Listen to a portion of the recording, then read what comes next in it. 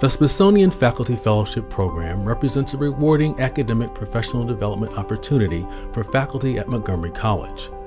The fellowships are a product of a unique collaboration between Montgomery College and Smithsonian Center for Education and Museum Studies. It's the first of its kind between the Smithsonian Institution and a community college. Antonio del Castillo Olivares is a professor of biology at Montgomery College, where he teaches principles of biology, genetics, and chemistry. He has a background in scientific research and has published his work on fields like cholesterol metabolism, transcription factors, and the relation of cancer and oxidative stress. In his current position, he has created a course, Scientific Research SC 297, and established a program of undergraduate research at Montgomery College. He is also a co-principal investigator in a STEP NSF grant funded with $1.8 million and focused to increase the recruit, retention, and graduation of high school students in STEM disciplines. Antonio is a native of Spain. His passion for education and interest in biology inspired him to obtain a certificate in education from the University of Malaga, Spain. In Malaga, he also attained his bachelor's in biology in 1991, as well as a master in sciences in 1992, and a doctoral degree in 1995. He is the first in his family to migrate to the U.S. and uses his personal story to encourage high school and college students to pursue a career in science. And I remember it was more than a year ago, back in September or something like that, when I read about the call for applications to this fellowship, and I read that the theme was Forging America's Identity, the critical encounters and cross-cultural exchanges. And I just loved the title. I thought it was very personal to me, and I thought that I felt the need to apply. But after that, my question was, how can I make my biology curriculum fit into that theme? And I went home and I talked to my wife and I told her, look, there is this great opportunity at Montgomery College. I really want to apply, but I have no idea how can I study whether biology has been an item into developing America's identity. And my wife told me, why don't you precisely study that? That's the question right there that you have to develop in your application. Has biology played a role in forging American identity? I looked at her and said, okay, perfect, thank you very much. So I started reading, searching for information, preparing the application. I came, during my process of searching, I came to this book prepared by Bernd Dibner, where he put together 200 heralds of science, and one of them was the book De Novum Organum by Francis Bacon. And in there he says that Francis Bacon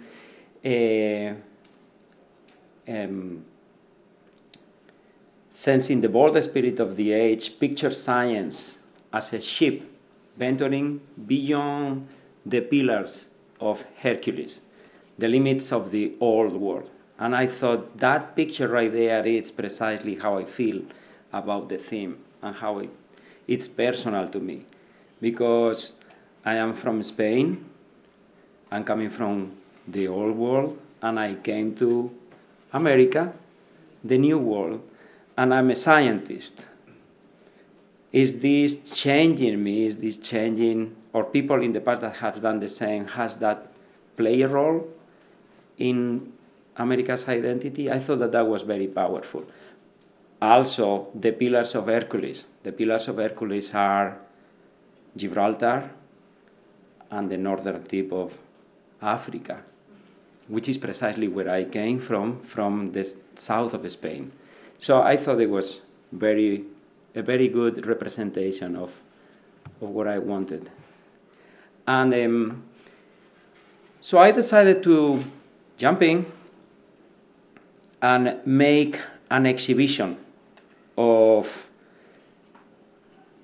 this work. I asked my students, I want you to show me things that demonstrate that biology has played a role in America's identity. And we are going, at the end of the semester, we are going to prepare an exhibition and we are going to show it to all the faculties. And when I told them that, they looked at me and they were like, oh no, please, don't make us do this. But I said, yes, we are going to do this. And they did a very good work, I have to say. I'm very proud of all of them. Let me explain you a little bit of the methodology that I follow for that. I don't want to scare you on the right part. That's the syllabus, the schedule, irrelevant. That's why I put everything in purple, and I highlighted in yellow the days that we did something related to the Smithsonian project. And it all starts with where I think everything has to start, with a visit to the library and doing informative literature, right? Research. And that's the very first thing I do with my students. I take them to the library. We have one librarian here with us. And I said, thank you very much for all your help. I took my class there and they teach them, they tell them the opportunities that the libraries have for them and how to do proper searches. So with that in mind, I then ask them to do library searches related to the subject that we want to study. And then they ask them to write a paper about that subject. What I'm looking forward is to prepare them to the visit for the museum, because a visit to the museum, as we have discussed in our meetings, changes when you walk into a museum, having studied what you want to look into the museum is different than if you just step into the museum. Somebody will talk more about it, I'm sure. Then we have to go finally to the museum. We had to go there. I go with them. If they cannot make it that day, they have to go on their own. You know, that's how it works. That's a picture of some of us in front of that picture from George Washington Carver in the National Portrait Gallery. Now, one thing I make a personal point was I didn't want to take my students to the natural science history. I wanted to take my students to other museums. And I make a point to go to the National Portrait Gallery, and we went also to the American History Museum. And we ended up something later, which was a visit to the United States Botanical Garden, which is next door, and it was a wonderful idea.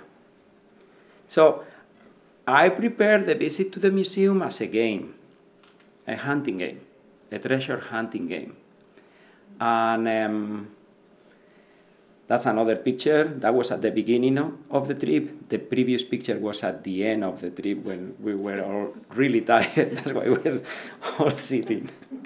We all enjoyed the whole thing.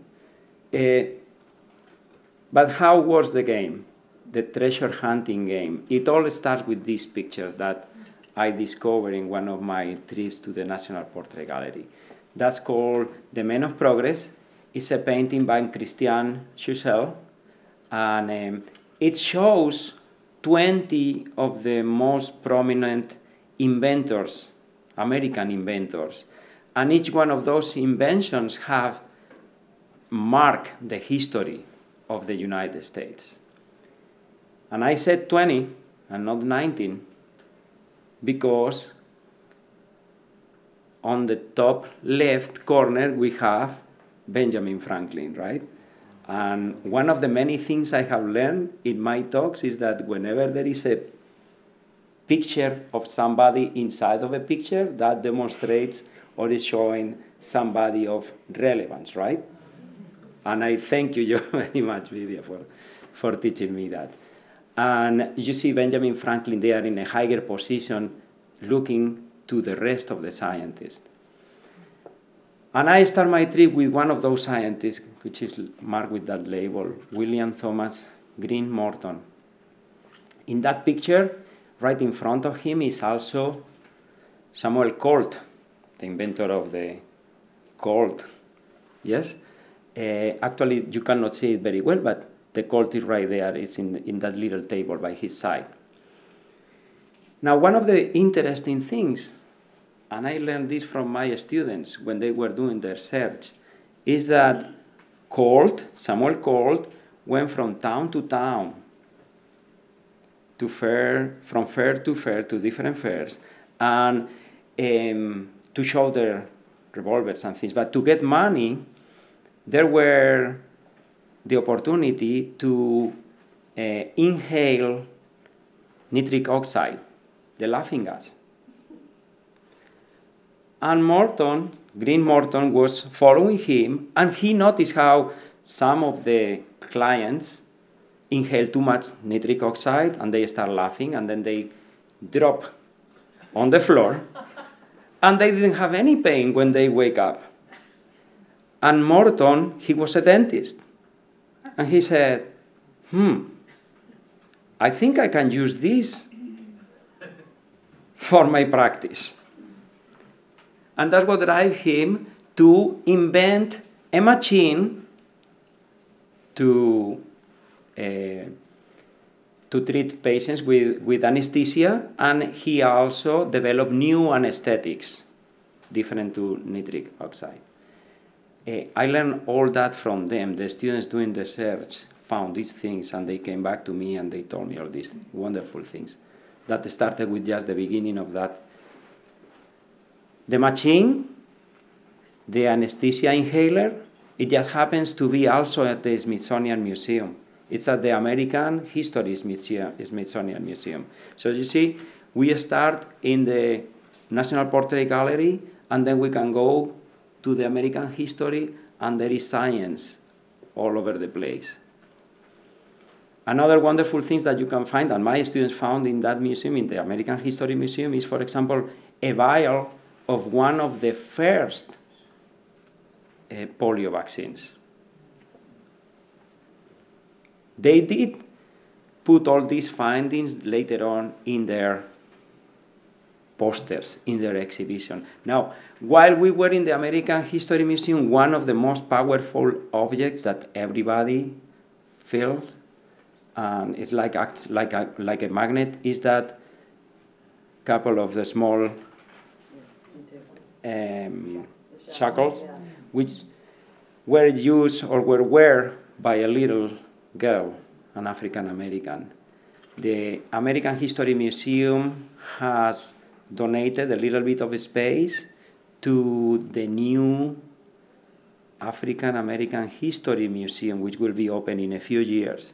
In the meantime, they are showing some exhibitions, small exhibitions, and that object were found by my students there. And that makes them start asking questions about the exchange between the Europe and Africa and America.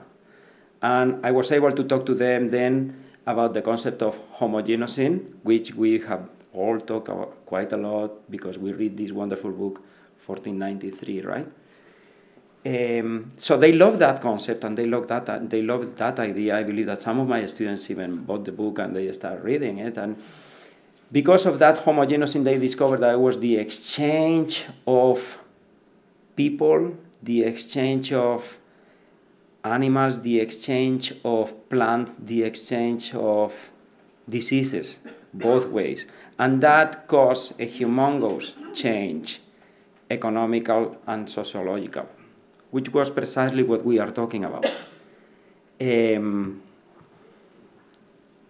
Some of the items that they found there was a exchange was the sugar cane, for example, and the sugar cane is interesting. The sugar cane is a plant that came originally from India, moved to Europe, and then we took it to the Caribbean. But sugar cane plants are very difficult to grow, and it requires a lot of labor. The original workers were the Native Americans, we all know what happened. Everybody was killed. New labor was needed. And they brought that labor from Africa. That was the driving force for slavery. We sent to Africa foods like corn and potatoes, which has much more energy.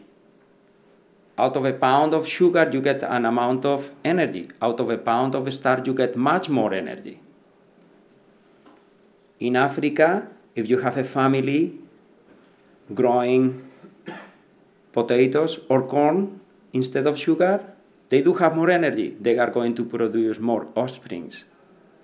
And that's more labor that is coming to the United States. That was almost evil, diabolic plan that feed the slavery trade. All that was discovered by the students while working on this. I talk about the exchange of diseases. Malaria was one of them, and also the plants that are used to treat malaria. Now, one of the most important plants used to treat malaria is quinine. And quinine, the plant quinine, happens to be at the United States Botanical Garden. And that's why we did a trip over there, and they had over there not just quinine, but many other plants that were used in Europe to treat malaria that we brought over here. So you see, all this is an adventure trip where the students are discovering station after station. And then it was the moment of going back together and bring everything to the classroom and start working on the exhibition itself. And they developed these posters. They came up with their own groups and their own ideas. I'll just try to guide them a little bit. Some of them make posters regarding the first painting, the Men of Progress. The students came with this idea that also one of my colleagues here came, which was, why don't we make a collage, not just about men of progress, but about women of progress? Because one of the characteristics of the first painting is that all of them are white male. There was no woman, and there were no people from other ethnicities. And they came up with this whole list of females, Hispanic, Asian, and so on. They also did posters about the homogenous, and you can see how they just have fun. That student over there, he's from Korea, and that's his personal custom of Cristobal Colon. I don't know. I thought that was very funny. Some of them did a poster on malaria, posters on malaria. And I have put here some of the things that they said about the work. I chose that picture of that student because also he chose to share something personal with us, and I love that picture. This picture was taken by Grace here, a photographer, and I just love that picture.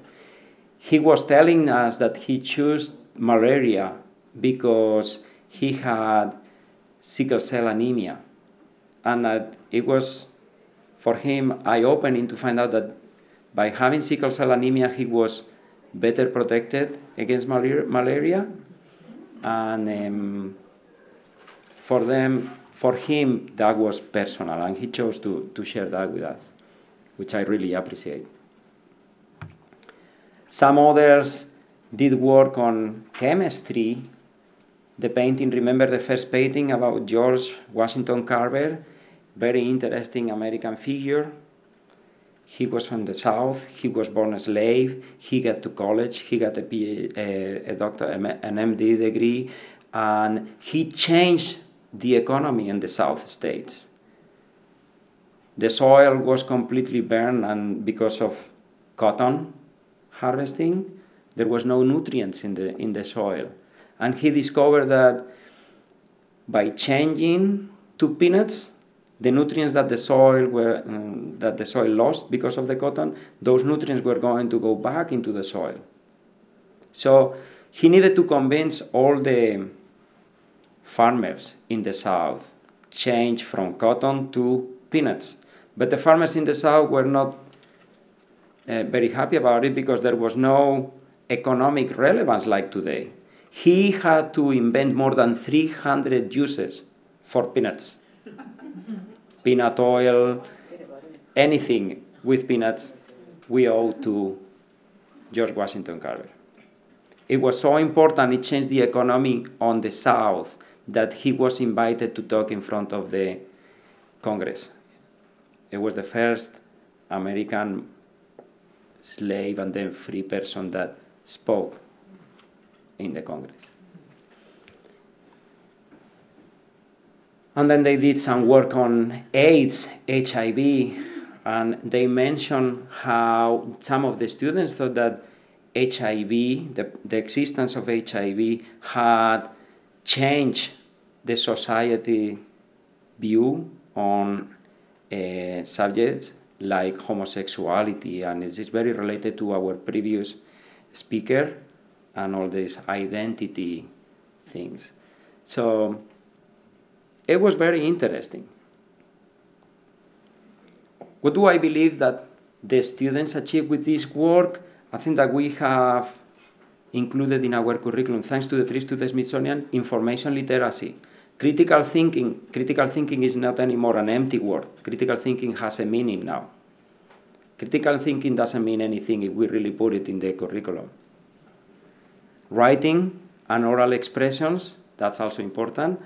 And I demonstrate the students that we can start a scientific trip on a National Portrait Museum or a history museum that brings together science and humanities. Today, the college is all talking about learning communities, and they talk about multidisciplinary learning communities when we try to mix biology with chemistry. But now there is this new lingo that they are using, which is the transdisciplinary learning communities, where we build bridges between science and humanities.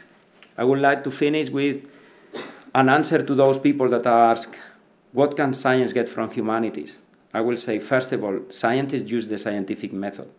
The scientific method is philosophy. There is nothing more belonging to humanities than philosophy. And I will also remind them that the Socratic method, as we can learn in the Socratic dialogues, follow this example. You can read one, which is the second story of Meno. It's not by Plato, it's by a different unknown writer. But in that one, Socrates teaches a boy that doesn't know any math that the root of 2 is an irrational number. That will be my answer to what can humanities bring to science. Thank you very much.